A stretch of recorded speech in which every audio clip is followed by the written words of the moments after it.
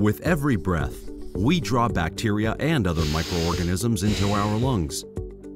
Our airways are lined with airway surface liquid, or ASL, composed of periciliary liquid and mucus that traps debris. Hair-like structures called cilia sweep ASL, clearing debris and protecting against obstruction, infection, and inflammation. A protein called Cystic Fibrosis transmembrane conductance regulator, or CFTR, lines the apical membrane of epithelial cells and transports chloride into ASL. Chloride and sodium in ASL attract water.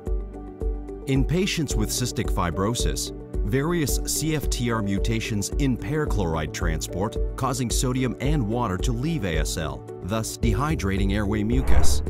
The dehydrated mucus flattens cilia and creates an environment suitable for obstruction, infection, and inflammation.